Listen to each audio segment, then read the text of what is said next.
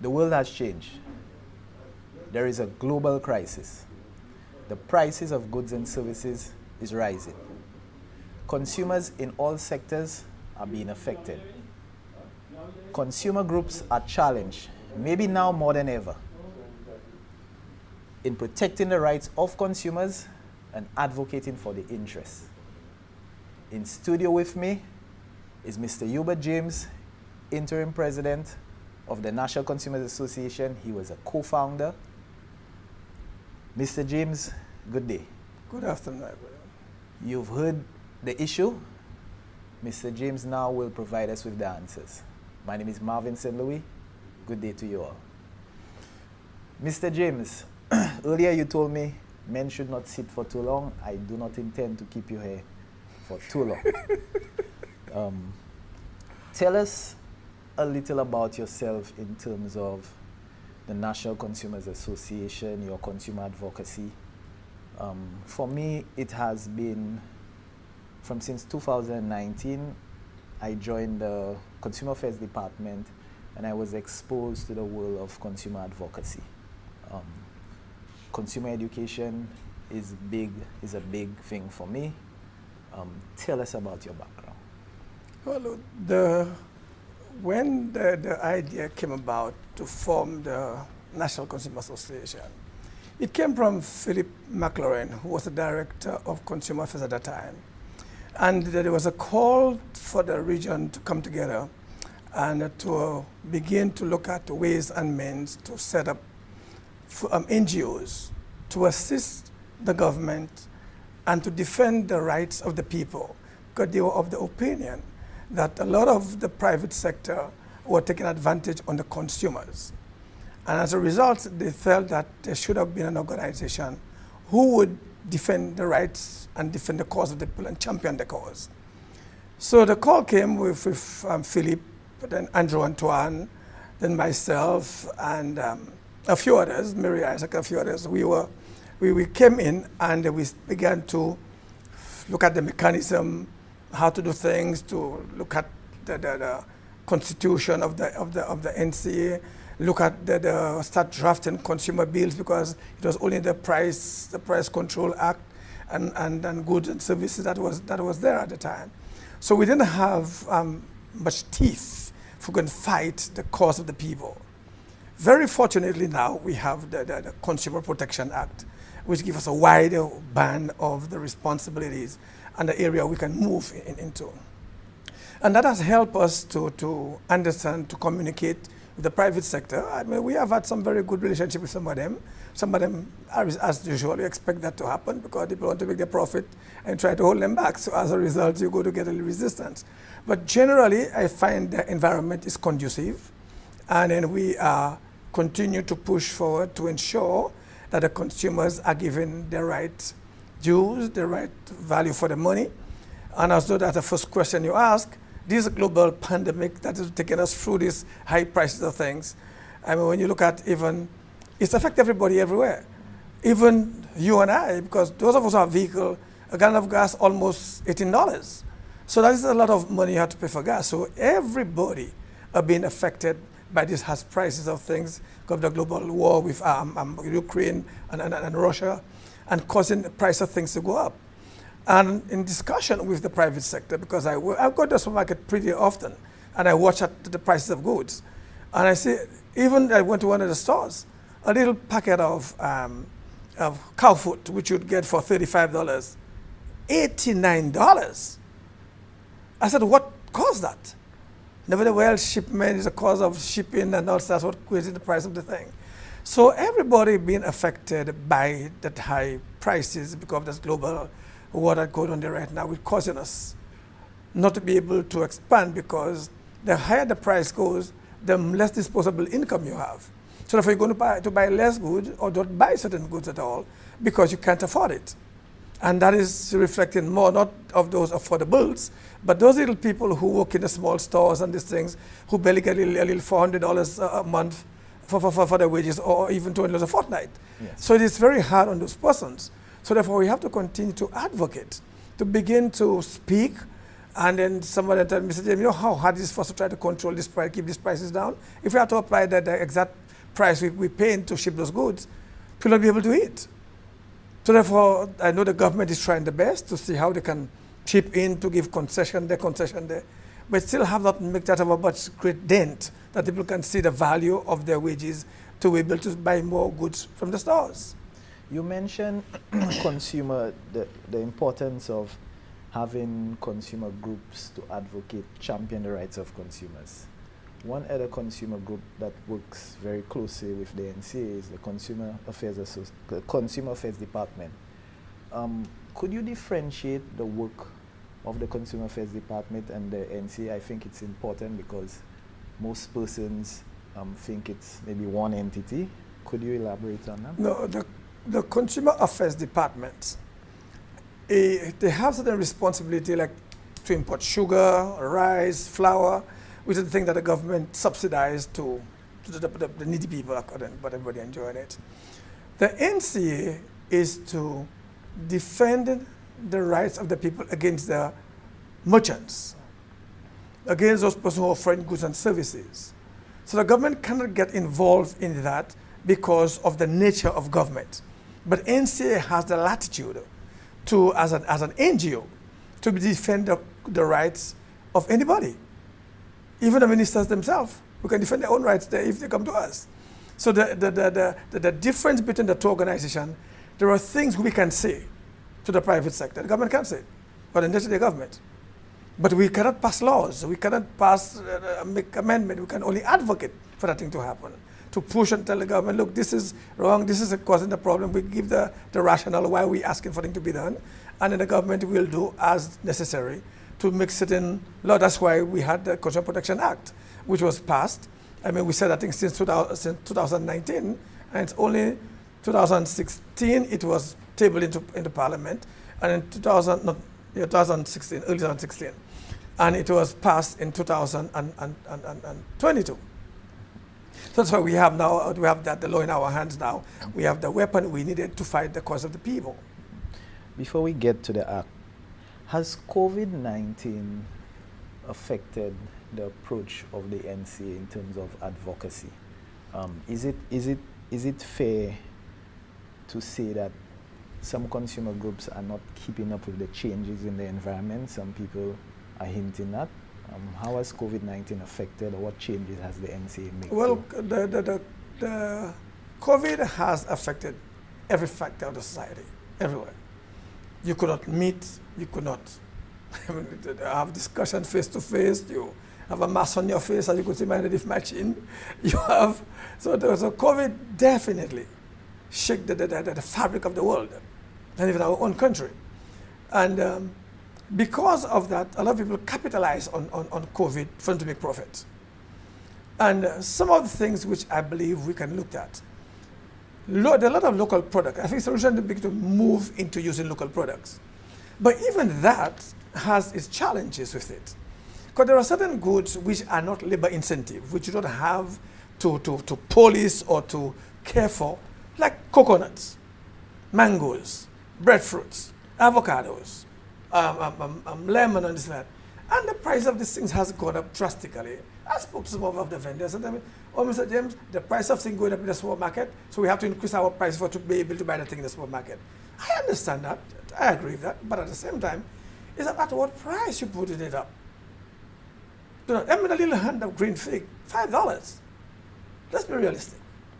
It's a certain thing. I mean, green fig, you have to continue to have it to care for the field. But like breadfruit mangoes and this thing are not things you find them mutilated 4 little mangoes for $6 and $5. That doesn't you just go and pick. You don't care for it. And you go and sell that for a little Malawi like yourself, and that's what the price you're selling it. I see some of the things people selling which are even worth to be on the market at all. And they're selling that to people at high prices.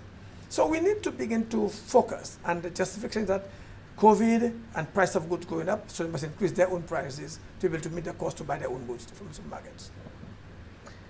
Before we move further along, this is Issues and Answers, a production of the Government Information Service. We will be right back.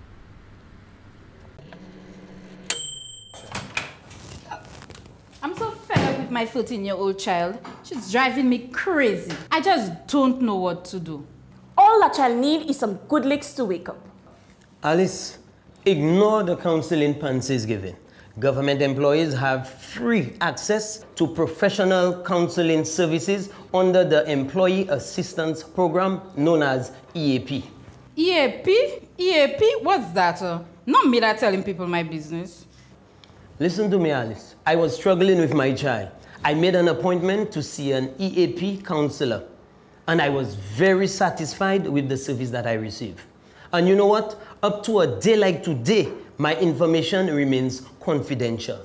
Cox, how come nobody in the office knew anything about your counseling? That's because EAP counselors, they work under strict clauses of confidentiality. I know you know what confidential means. EAP providing professional counseling services? How much is it? Girl, the counseling is free. Free for you, free for your child. And you know what? Your information remains confidential. Call the EAP unit at the Ministry of the Public Service. Telephone number 468-2269 for more information. EAP works. Let it work for you. Welcome back. Mr. James, earlier this year, the government passed the Consumer Protection Act. You've hinted now consumer groups like yourself have more teeth. Could you tell us the importance of this act coming into law, and what are some of the major highlights and maybe some of the stuff that a consumer group would not have been able to do before and it's possible now? The Consumer Act has a wide band of the areas we can go. And it's of goods and services. It covers everything. You go to a doctor and then you feel that the doctor can give you proper service, or to a lawyer, or to a store, or to a business place. You can file a complaint if you feel the service they give you was not the right kind of services. Probably the way the staff treat you when you enter there, the way the kind of service they provide you with. And the Act makes provision for all this, because you have the section for services, and services wide in all what you offer to the members of the public. So we did not have that teeth to have gone to that area before. And now we have that, so anybody who file a complaint against any of those institutions or service providers, like the telecommunications and WASCO and Lucia and anyone, we can tackle that thing. But it's also give us a little to make list with the ministry, the Department of Consumer Affairs, which the Act make provision for there to be domestic, which is the organization like NCA, or if they come to you all directly. If you cannot settle that, it can go to mediation. If you cannot settle mediation, it can go to the committee, which I'm going to look into the complaints, how it's happened. And then the final one is the tribunal. The tribunal only activate and meet if any of these at the bottom, which I've mentioned, did not succeed in solving the problem. And if a tribunal can succeed the problem, you have a right to go to the High Court, not to the High Court, and pay the cost. So you have enough steps that you can make sure that you get justice for whatever charges you have bring against the persons whom you brought the charge against. So therefore, we didn't have that before. Now that has happened. So the law gives the consumer the right to get value for their money. So if we cannot handle it at NCA, we cannot solve it, we can transfer it to file a complaint report and send to the Ministry of Consumer Affairs. And when it reaches there, then it goes through the stages of those levels I have given you. So all the different levels at the Ministry of Consumer Affairs. On the word of justice, let's talk about redress. The Consumer Affairs Department provides redress to consumers but so does the NCA. Could you tell us the redress that a consumer can get coming to the NCA, and how has that been for the organization dealing with businesses around St. Lucia and getting redress for consumers? Over the years, NCA has succeeded in a lot of the cases that are there. I mean, I would say we have seen more cases than losing the cases. Sometimes they give you the wrong information. Now, one of the things that consumers must learn, although the way the private sector functions, now they give you a little motion tape. And by the time you reach to put the thing there, it's already filled, you cannot see what's written on it. That's the receipt. So then you have a receipt.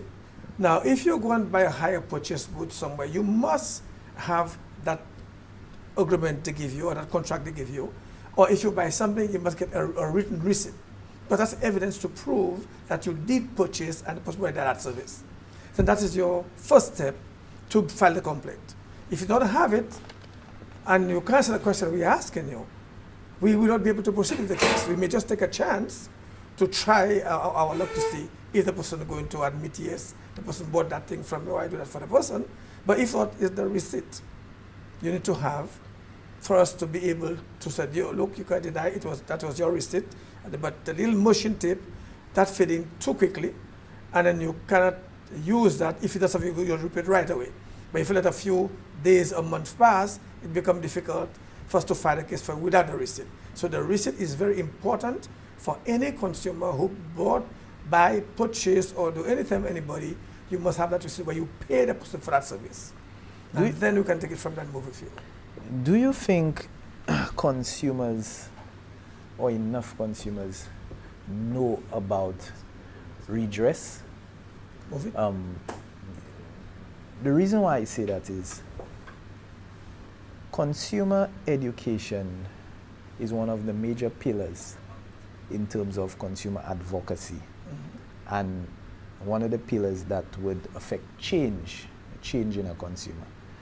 We've seen a lot of consumers online complain about not receiving redress, but yet there are at least two agencies, the NCA and the Consumer Affairs Department, that provide redress to consumers depending on the sector. You have other agencies, for example, the Bureau of Standards, Southwest Management Authority, that deals with their sector. Do you think consumer education or the penetration of a lot of the roles of these consumer groups are reaching the consumers? And why, if you think it's not reaching them? Okay. We must also understand that the private sectors are also consumers. They will be selling gas there, but they're going to go buy the food on the other side there. And they buy the food and they go to the butcher shop. So we all are consumers, but at different levels but generally everybody are consumers. When this people, education is being given to the people every day, that there are PSAs on that radio and television, talking about high sodium in food, talking about the things, and even we don't read the labels. The labels has the information about the goods. It is your responsibility to read what is written on these labels, so you can know whether you should buy the thing or not. Also, either the bottom or the top of the things you buy has an expiry date on it. You're supposed just to know these things also. Just go to the supermarket and just pick up things, drop in a basket and go with it. You must know now, when you see the price of the thing reduced, something is wrong. Either the date of expiration is coming to very close, so you put the reducer, you can buy it before you sell it out, or it is something that you need to know. So therefore you must read what is written. That's why this information are there for you to read it. So whilst the Ministry of Consumer Affairs and the NCA are supposed to educate the public on certain things, but the public must themselves, people are not paying money to print those labels without you educating what's on the labels. So therefore the responsibility also yours to educate yourself on it. It's also our responsibility to tell you what you may not know.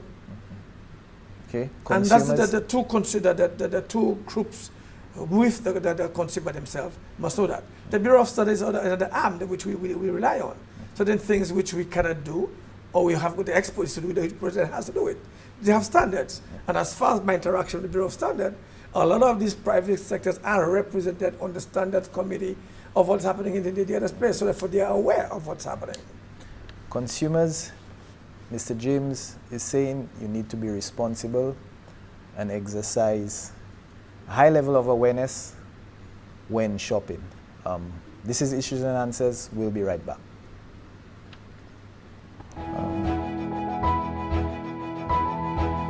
We are working parents. And we breastfed both babies exclusively.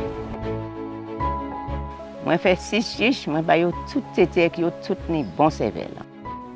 Mother's breast milk is naturally the best milk for baby. Love yourself and love your baby. We were breastfed and we are healthy. Breastfeeding saves me money and it's free. Every moment I breastfeed strengthens the bond between me and my baby.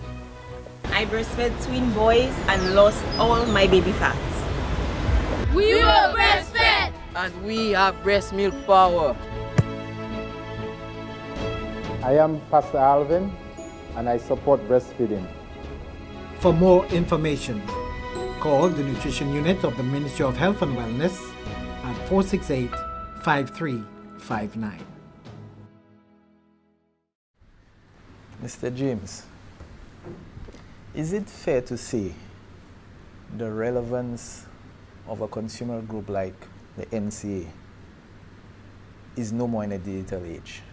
The reason why I say that is a consumer may argue that they will go on Facebook, they will go on these social media platforms and get redress.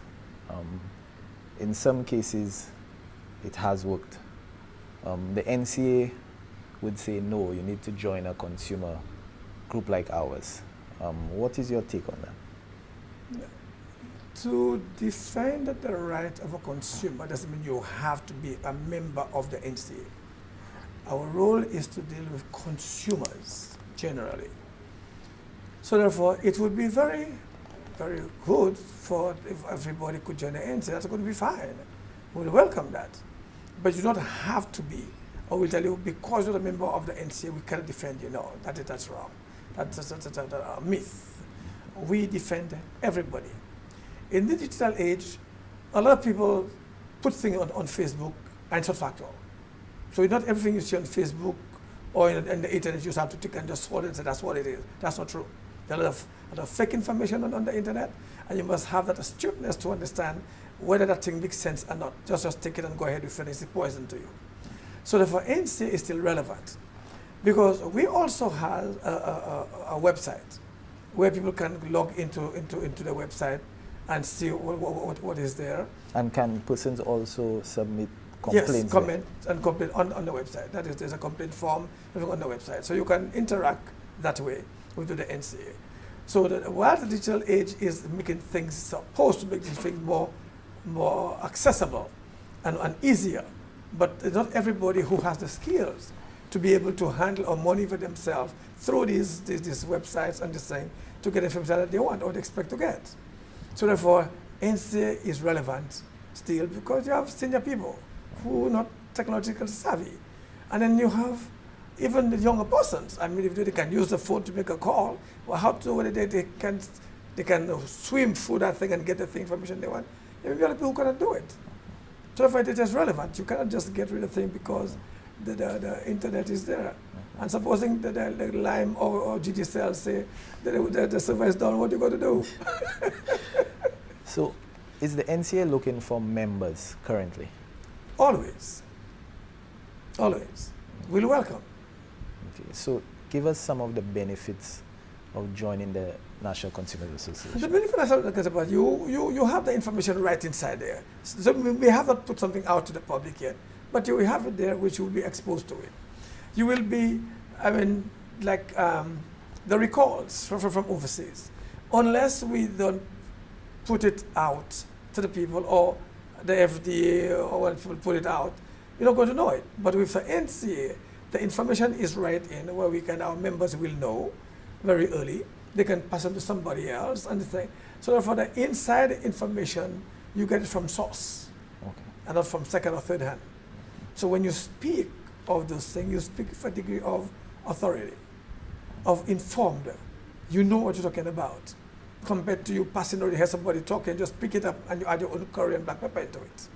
What would you say to some persons that are saying there was a lot of consumer issues recently and no one has heard from the NCA in terms of advocating for consumers? There were issues at the supermarket recently and other areas. What is your answer to that? It's not everything that you just go and talk. You need to want to investigate to find out why. And when you get to know why, because that's what I've been doing. I've been speaking to the private sector about the prices of goods, and that's about why that is so, why that is not so, and saying. And all of them have that same theory or the same answer. The cost of shipping these goods to the country is very high. And as a result of that, obviously, the private sector is going to absorb all the cost. They're going to pass it to the consumers. And we all know that. Now, is that reasonable or unreasonable? Am I running a business for me to be at a loss? Or should I do it from the break even? Or should I do it from a big profit? Which one are you going to choose? Now, the consumer themselves must know that I have $10 in my pocket and I need X, Y, Z. What are the options I have? So we don't have to go for brand anymore. You have to go to what's affordability. You may not be able to buy, what I can use, something, buy a bottle of Hennessy for $200, but you can be able to buy a bottle of brandy or something that is cost about $27. So therefore, it's the choices that you're making will decide how far your money stretch, how economically you can use your money. So the consumers has that responsibility also. So we keep on doing things. I mean, it's true, I have not been out in the public to keep on talking about everything, but we are doing a lot of things to help them to control the price a little bit, which we have got much control over, but we try our best to make sure we have consultation, to make sure things work right. We have under 2 minutes left. So one final thought from you. I will ask you to send a message to a consumer right now who's going to the supermarket, who's going to get services and they're seeing increasing prices, there's less money in their pocket. What recommendation or what explanation would you give to a consumer like that in terms of how to operate in the climate we are? In the climate we are, consumers have been more astute in spending their money. They have to be more strategic. You have to forget about brands and look at what you can afford to buy. You have to look at probably if you're eating a big plate of food, you may have to reduce on the amount of food you are eating in order to help you to stretch out the goods you have in your house to help you last you longer. They may have to be looking for more local, start planting a lot of little things they can plant in your backyard. Do a lot of things to help you to cushion the high prices and things you can do on your own, like chive and onion and peppers, and all the things you can plant behind your house. So a lot of things you can plant a little fig tree or a little plantain tree by your house, which will help you to cushion some of the prices. So I think we need to begin to rethink the way we do things and do it differently, so we'll be able to survive in these hard economic times. That's a good end to a wonderful program. This program was for the consumer. Again, my name is Marvin St. Louis. I was joined by Mr. Hubert James, Interim President of the National Consumers Association. Thank you for joining Issues and Answers. Have a good day. Thank you.